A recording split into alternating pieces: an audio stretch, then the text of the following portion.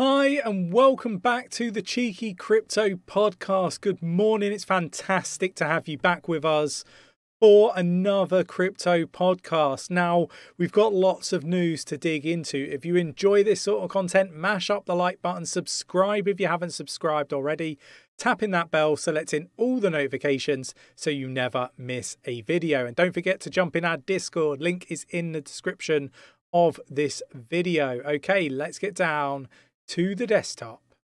So the first one that I want to cover off is crypto exchange SushiSwap approves restructuring and will create free firms for DAO. So the development of the decentralized autonomous organization will be managed by free organizations, which will be based in Panama and the Cayman Islands. So look, this is a really interesting update that I think people should dig into. Now, I will link this into the Discord for you to read through at your leisure. So really big deal. Moving on, we've got Singapore central bank proposes measures on crypto trading and stablecoin.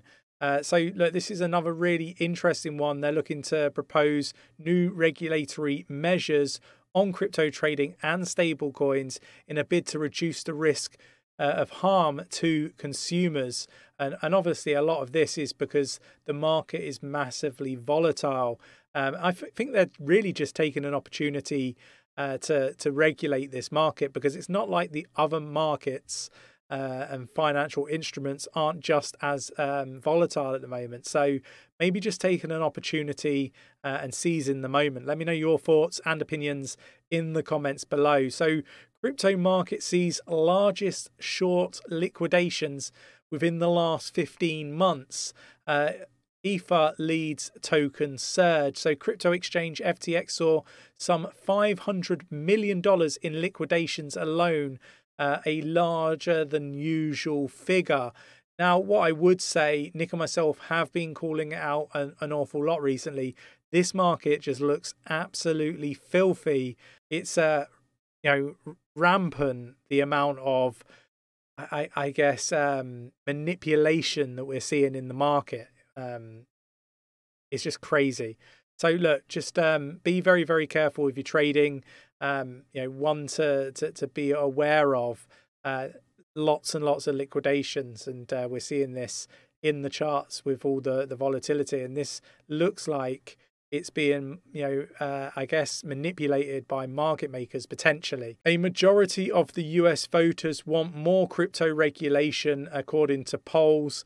The results indicate more voters want to see lawmakers treat cryptocurrency as a serious and a valid part of the economy than as a mechanism for fraud and other crimes.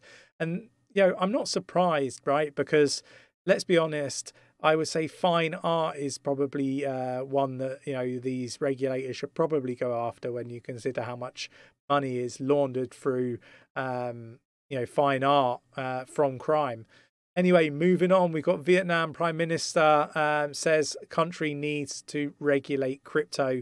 Lawmakers have been pursuing the Prime Minister for clarification on his stance towards virtual assets, which aren't recognized as property yet. So again, this is looking like something very, very interesting that we should be keeping an eye on. What I am seeing is regulations. This is what we want, and I think we're going to get it shortly. I really do. I think we're going to see the SEC and Ripple lawsuit come to an end, whether that is behind closed doors settlement or whether that is a straight out victory for Ripple is yet to be seen. But with all of that said, I think that will happen. And then I think shortly after we're going to see, some regulations put in. And I do think that it's going to be clunky to start off with, and that, there's going to be different iterations of it as, things improve over time. If you enjoyed today's video, do mash up that like button, subscribe if you haven't subscribed already, tapping that bell, selecting all the notifications so you never miss a video, and let me know your thoughts and opinions in the comments below. Thanks for watching, take care, and I will catch you in the next one.